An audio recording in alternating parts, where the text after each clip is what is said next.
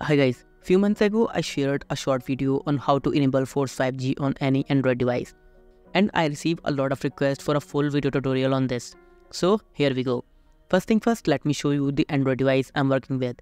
So I got Samsung Galaxy S20 FE, model is G781, and just to give a complete picture, I'm running on One UI 5.1 with Android 13.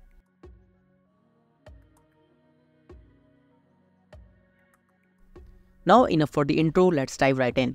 So let's see, we have the option for 5G only in our network settings. So let me open the network settings. Here we go. And as you can see, there is no 5G only option. We have got 4G only but not 5G. Even though I have set it to auto connect with 5G, but it's still not getting that sweet 5G network. Now let's fix that. Don't worry, it's super simple. To get started, we need to download an app. So head over to Play Store. And here search for the NetMonitor. And we need to install this first app, NetMonitor Wi-Fi. I already installed it, so let me open it.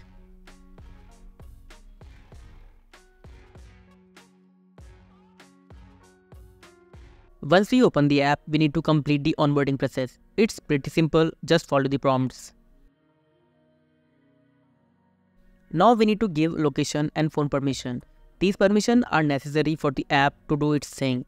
Just go ahead and give the permission. This app is not about forcing 5G. It's a powerful tool that provides detailed network information. You will find features like network strength detail, nearby network information, and even Wi-Fi later inside. One particularly useful feature is the tower list, which shows you the strength of each tower nearby. But let's back to our mission, enabling 5G. Head over to home screen of the app and look for the service menu. Once you are there, click on phone info. Here we need to select your SIM card from the phone index. If your 5G SIM is in slot 1, then select phone 0, otherwise choose phone 1. Now scroll down until you find preferred network type. Here we go, and here search for NR only. NR stands for network radio. Remember, after selecting it, your network might sometime act up, especially if your 5G network is not strong in your area.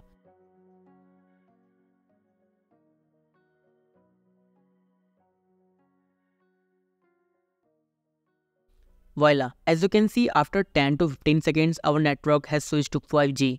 Check out that 5G icon right there. Since the 5G network isn't great in my area where I am recording this video, that's why I'm getting only one network. Now let's double check 5G in the settings. So let's close all the app and head over to settings. And go to connections, then mobile network. And there you have it. As you can see, under SIM1 we have got option for 5G only. As this is temporary, you will not see 5G in options with LTE or auto connects.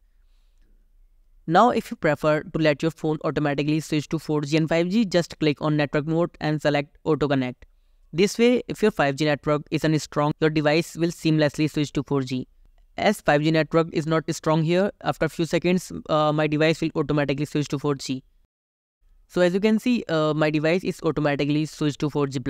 Guys, if 5G network is good in your area, then use this option, Force 5G, otherwise don't use it.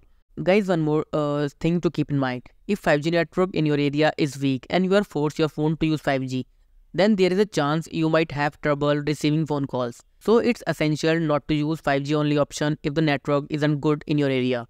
So guys, that's a wrap up on tutorial how to force 5G on any Android device. Hope you found this video helpful and informative. Remember, while 5G can offer blazing fast speed, it's essential to consider your network strength in your area before making any changes to your device. Hope you enjoyed this video. Don't forget to give a big thumbs up and subscribe our channel for more tech tips. This is Jarvis signing off.